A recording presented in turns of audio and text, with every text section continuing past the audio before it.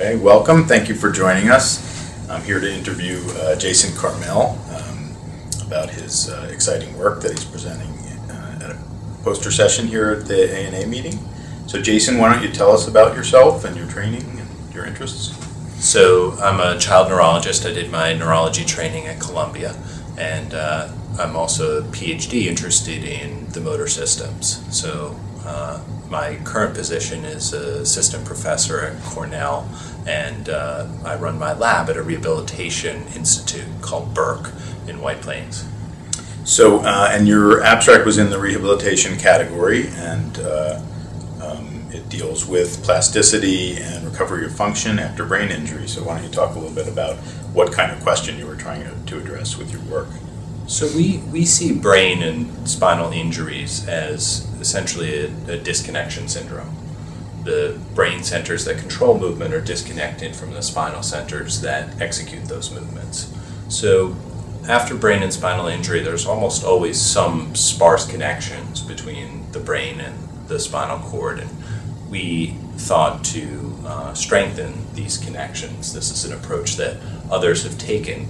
The innovation, or the different approach that we have, is to use the language of the corticospinal system, or other neural systems as well, which is electrical stimulation, in order to provoke outgrowth at the level of the spinal cord and to strengthen connections using activity-dependent plasticity. A different sort of activity-dependent plasticity than I think most neurologists are familiar with. We think of activity-dependent plasticity as changing synaptic functions, making them stronger. The particular anatomical locus for our changes, we think, is at the terminations, where the corticospinal tract actually terminates within the spinal cord gray matter. Those connections sprout out and form stronger connections, and that has behavioral relevance for the animals. Sprouting of the axon terminals. So your work is very interesting in this instance because you took a chronic injury model and tried to see if a chronic deficit could be reversed. So why don't you tell us about the model that you used? So there was a sort of empirical and a scientific question that we were trying to figure out. The empirical question is, obviously most of the patients who we see are chronically injured. They've had neonatal brain injury, they've been involved in accidents. For adult patients, they've had an ischemic stroke. And so months to years afterwards, can we actually recover function in these people? Scientifically, we've looked previously at the separate effects of activity-dependent plasticity and injury-induced plasticity. Injury itself causes sprouting at the level of the spinal cord gray matter. That gets augmented with stimulation. Does stimulation have to be presented at the time of injury? In other words, do those processes have to happen simultaneously, or can it be added on later? And so that was the core scientific question. So in rats with partial corticospinal injury, we stimulated the intact fibers. So we cut all the fibers from one side and then electrically stimulated on the intact side, with hopes of promoting connections between the same side of the brain and the spinal cord, right hemisphere to right side of the spinal cord. In other words, can we improve the right hand in humans, or the right forelimb in rats? And you started about 2 months after the injury. Right. So this is in humans you might call this subacute, but in the animal world this is certainly falls in the chronic category. And so these rodents have a stable deficit of forelimb control as we measure their walking over an irregular surface where they have to take sensory information in and move it into a motor program. When we apply the electrical stimulation, which we do using electrodes implanted over motor cortex, we stimulate in order to provoke a movement in the contralateral forelimb. And what we see is we stimulate each day 6 hours a day for 10 days. And about 2 weeks later, we start to see a decline in the number of errors as they're walking over this irregular surface. That functional deficits continues to get better even beyond the stimulation period. So while we see anatomical outgrowth at an early time, say 10 days, the functional effects continue to improve.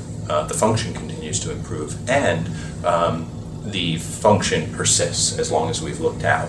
So from the time of stimulation, at least 2 months later. Wow. So this seems like it would have really exciting translational implications. Can you kind of talk about Right. what you think those are? Absolutely. So humans with these types of injuries, brain, spinal, strokes, have a similar disconnection syndrome. We think that we can make hand impairments better by strengthening the intact circuits after injury. How we do that in our rodents, we put electrodes on top of the dura. We see a dual strategy. One is using non-invasive brain stimulation, not for alteration of cortical excitability, which has been its main use in the stroke field, but actually as a trophic effect on spinal axon terminations. The other would be to actually use a very similar strategy to our rodents, targeting specifically the impaired representation and delivering this electrical stimulation to promote connectivity. So with an implanted stimulation. With an implanted device. That's really fascinating. So, and at your institution, you're doing animal studies, but there's a lot of human rehab research. So right. Do you plan on moving forward in the near future, or what do you see happening? So we've the first trial that we were planning is to use a non-invasive form of stimulation called transcranial direct current stimulation. This is in children with congenital hemiplegia, and we're treating them as they're getting into school age. So most of their injuries happened before or at the time of birth, and so that would be our first trial. But we're certainly interested in looking at other strategies of delivering electrical stimulation safely and effectively.